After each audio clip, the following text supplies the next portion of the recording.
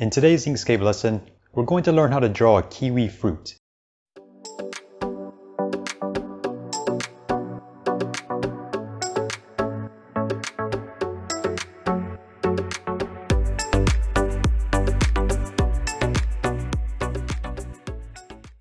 To begin, let's activate the circles and ellipses tool here and create a large ellipse.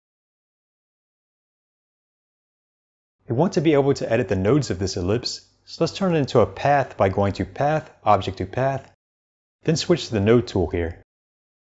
Let's select all of the nodes of the ellipse and click this button up here to insert new nodes in between them all. Now I'm going to select just these 4 nodes that we added, and I want to spread them out evenly. So I'm going to toggle on this button up here, which will make the transformation handles visible at the nodes. Then I'll hold Shift and grab this top center scale handle here and drag up just a bit. Then I'll grab the center left handle, hold Shift and drag out some. I think that's a pretty good kiwi shape. We can go ahead and turn the transformation handles back off. For the color, let's switch to the Select tool and select the object. Then open the Fill and Stroke dialog with this button up here. Let's give it a brown fill.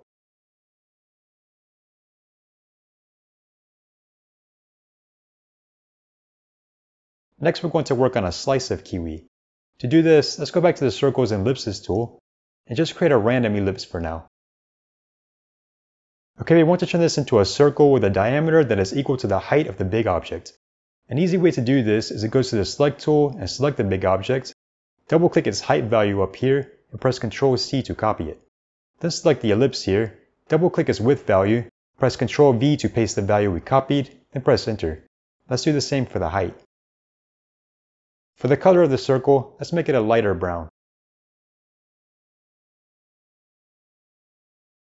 Next, let's duplicate the circle by right-clicking it and choosing Duplicate. Let's make it a dark green.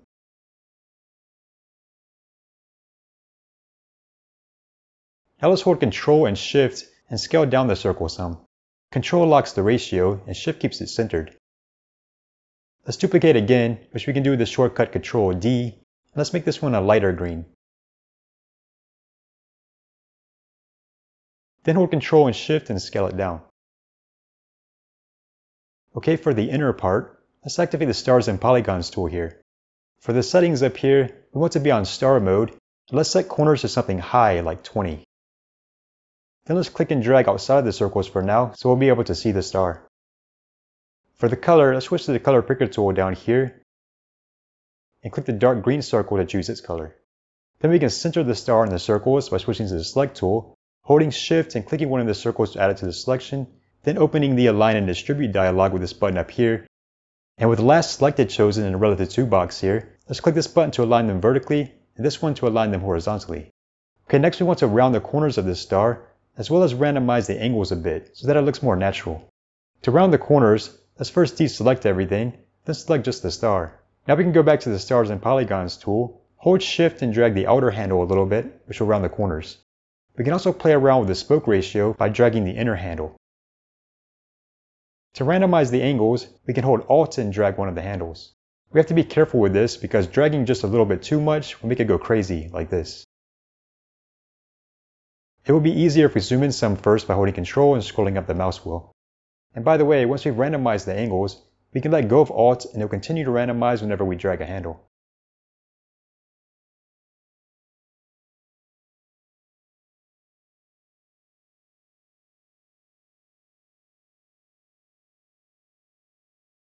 Okay, I'll leave mine like this. Alright, next we're going to add like a border around this star thing and make it a lighter green. First, let's turn the star into a path by going to Path, Object to Path. One way to add a border is to go to Path, Linked Offset. Then go to the Node tool and drag out this diamond handle here, which lets us offset the path. We can't tell at the moment because the colors are the same, but we actually still have the original path here and an offset path under it now. Let's make the offset path a lighter green, but not as light as this main green here.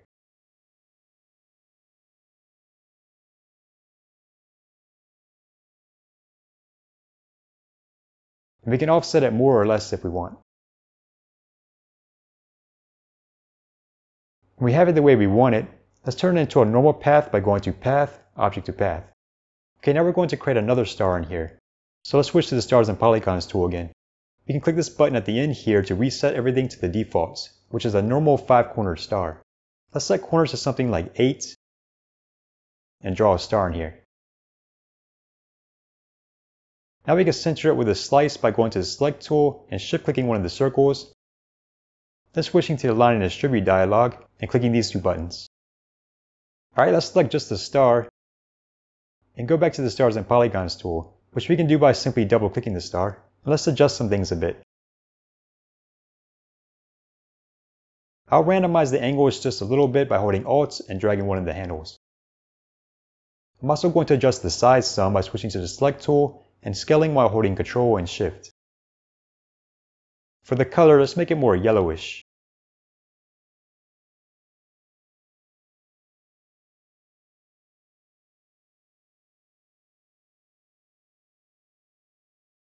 Let's turn the star into a path by going to Path, Object to Path. Then let's duplicate it with Ctrl D and make the duplicate a brighter yellow.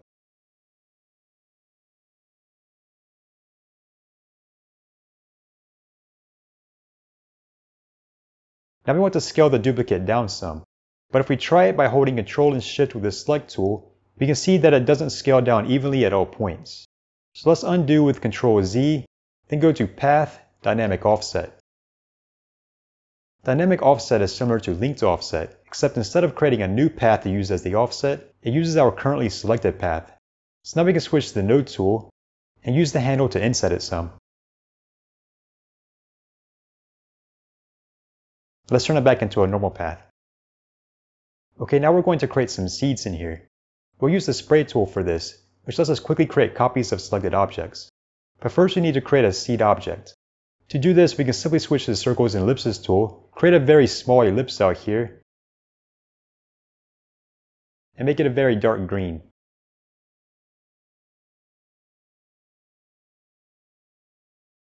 Now with the seeds selected, let's switch to the Spray tool here. We want the seeds to stay within the dark green here, and kind of follow along the curves of these inner paths. So for the Spray tool settings up here, we want to make the width something small, like 5. We also don't want to put too many seeds in one area, so let's set amount here to something low, like 20. And we want to add a random rotation to the copies as well, so let's set rotation here to 100, which will apply a random rotation between negative 360 degrees and positive 360 degrees to each copy. Now we can click and drag to start creating seeds. I'm actually going to undo with Ctrl Z, switch to the Select tool, hold Ctrl and Shift and scale down the seed a little more. Now I'll try again with the Spray tool. That looks better.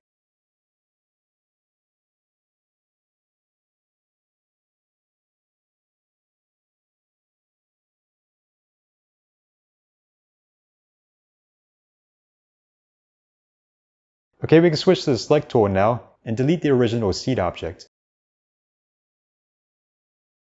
To pan here, I'm moving the mouse while pressing down the mouse wheel. Next, we're going to create a half of a kiwi using the slice and a duplicate of this first shape we created. Let's first select all of the slice pieces. Let's group them together by clicking this button up here. Now they're treated as a single object. Next, let's select the shape here and duplicate it with Ctrl D, move it over here, shift-click the slice group, go to the Line and Distribute dialog, and align them vertically and horizontally. Then let's select just the big object, and click this button up here to put it below the slice. Now select just the slice, hold Shift, and drag in either the left or right scale handle. Let's double-click the slice to enter the group, press Ctrl A to select everything in the group, hold Shift and click the outermost circle to remove it from the selection, then hold Ctrl and move all of these pieces to the left some. I'm now going to select the big object, switch to the Node tool, select these 3 rightmost nodes, hold Ctrl and move them to the left. Okay, next we want to cut off this left half of the big shape. To do this, we can turn on snapping up here, click this arrow and click Advanced Mode down here. Let's check Path Intersections here. Then we can activate the Squares and Rectangles tool over here. Hover our cursor over this point until it says Handle to Quadrant Point, then click and drag down and to the left until we have a rectangle covering the whole left side of the shape and release.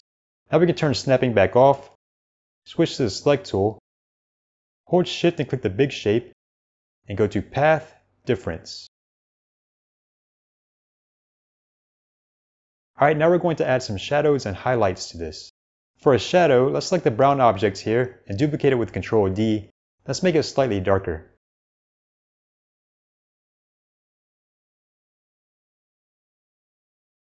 Let's duplicate again and make this one any color. Now let's click the object to get the rotation and skew handles, then grab one of the rotation handles at the corners and rotate it clockwise a bit. Let's move it up and to the right.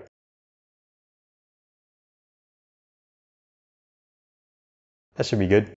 Now let's shift click the brown object under it and go to Path, Difference. To get rid of this piece here, we can go to Path, Break Apart, which will separate the two pieces. Then hold Shift and click the bottom piece to deselect it and press Delete. Then we can select the shadow again and click this button to put it below the slice group. Let's make another shadow layer by first duplicating this one and making it darker. Then we can move it down and to the right some and rotate it counterclockwise. Let's duplicate the first shadow piece we created, shift click the other one, and go to Path, Intersection. Then put it below the slice. Okay, for a highlight at the top, let's duplicate the main brown path again. Let's use the color picker tool to make it the same color as the light brown circle of the slice. Then let's go back to the select tool and duplicate again. Make this one any color. Rotate it counterclockwise. And bring it down into the right some.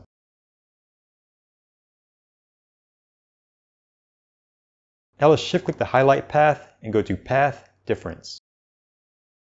Then we can go to Path, Break Apart. Hold Shift and click the top piece and delete the bottom piece. Then move the highlight below the slice. Let's also add some shadows and highlights to the full Kiwi over here. For the shadow, let's switch to the pen tool here. Click up here outside of the Kiwi. Then we can click and drag at some points in here to create curves. Then click out here, go down and around the Kiwi, and click the first point to close it. Let's turn off the stroke by holding Shift and clicking the red X down here. Let's use the color picker tool to make it the color of the first shadow path we created over here. Now let's go to the select tool, duplicate the Kiwi, shift click the shadow path, and go to Path, Intersection. Let's use the pen tool to create another layer.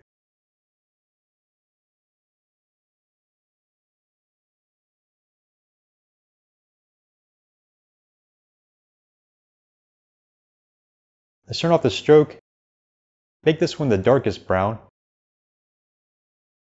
duplicate the Kiwi path, shift click the shadow path and go to Path, Intersection. For the highlight, I'll simply create a large ellipse up here, make it the brightest brown, and reposition it. Okay, the next thing we'll do is add some texture to the Kiwis. We'll do this the same way we did with the seeds by using the spray tool. And like with the seeds, we'll use a small ellipse. So let's go ahead and create one.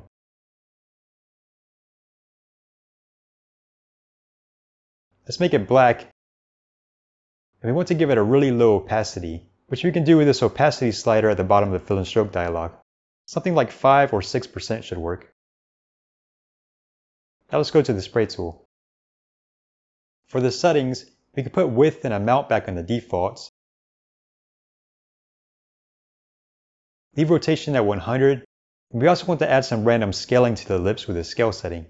Let's set it to 50%, which will add a random scale between 50% and 150%.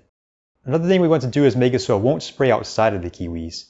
To do this, we can toggle off this closed eye button here, which will prevent us from spraying on transparent areas, including the canvas. One more thing we want to do is toggle on this No Overlap Between Colors button, which will prevent the copies from overlapping each other. Now let's click and drag on the Kiwi to give it some texture.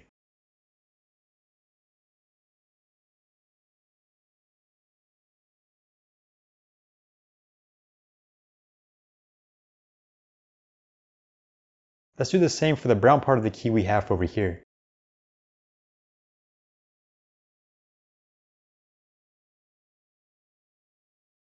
Now we can switch to the select tool and delete the original ellipse here.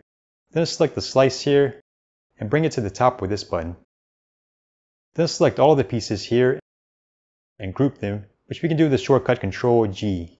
One more thing I'll add to the full kiwi here is a spot for where the stem would have been. I'll do this by creating an ellipse here, raising the opacity all the way up, using the color picker tool to make it the darkest brown, then making it just a little darker. Now let's select all of the full kiwi, group it with Control G, and rotate it some. Then we can move the half kiwi over here, raise it to the top, and rotate it some as well.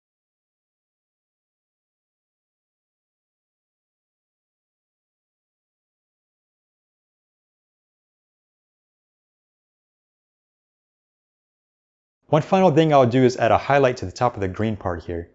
To do this, I'll double click the big kiwi group to enter it, duplicate the highlight, hit Ctrl X to cut it, double click the half kiwi group, then the slice, and paste the highlight with Ctrl V.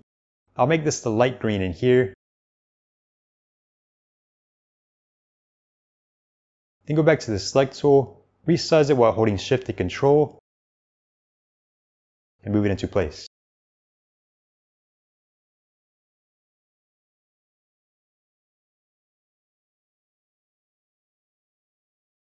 Okay, that should do it for our kiwi. As always, thank you very much for watching, and I'll see you in the next lesson.